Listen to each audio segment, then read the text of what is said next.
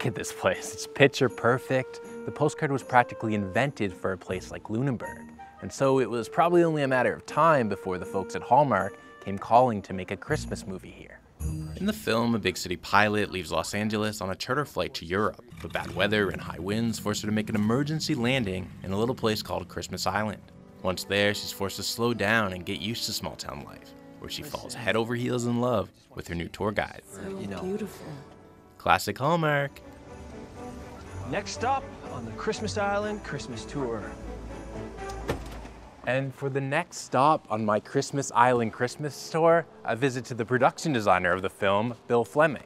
When the producers were looking around for a place to do the Christmas Island movie, they wanted a magical location that could be decorated to be very richly celebrating Christmas, a sort of fictionalized version of Christmas Island.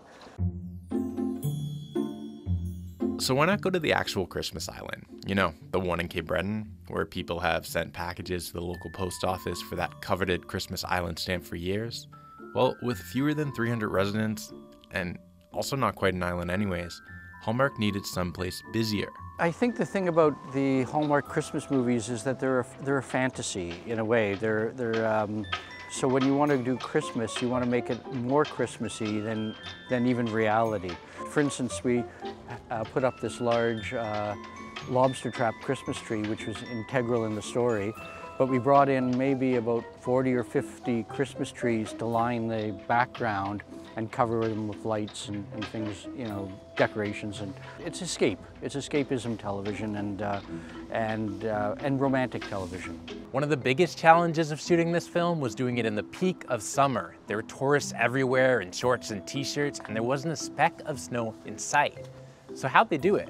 It's hilarious because you're putting up Christmas trees and fake snow, and the fake snow is, laying it out, and people are, what are you doing? Why are you, are we here in the wrong month or something? And so, no, this is for a TV movie. And, oh, is it for a Hallmark movie? We watch those all the time. Or somebody else said, my wife makes me watch those. Another one said, do they kiss in the end? And I said, I can't give it away, but you won't be disappointed. The early word from the folks at Hallmark has been positive, and the film is already a certified hit, reportedly netting 2.6 million viewers on its first airing in the United States. You know, after spending the day in Christmas Island, I can see the appeal. People will stop to have a chat with you, the scenery is gorgeous, and it's an easy place to fall in love. I think I'll leave the rat race of big city living behind and hang my hat here instead, where it's Christmas every day. Andrew Sampson, CBC News, Lunenburg.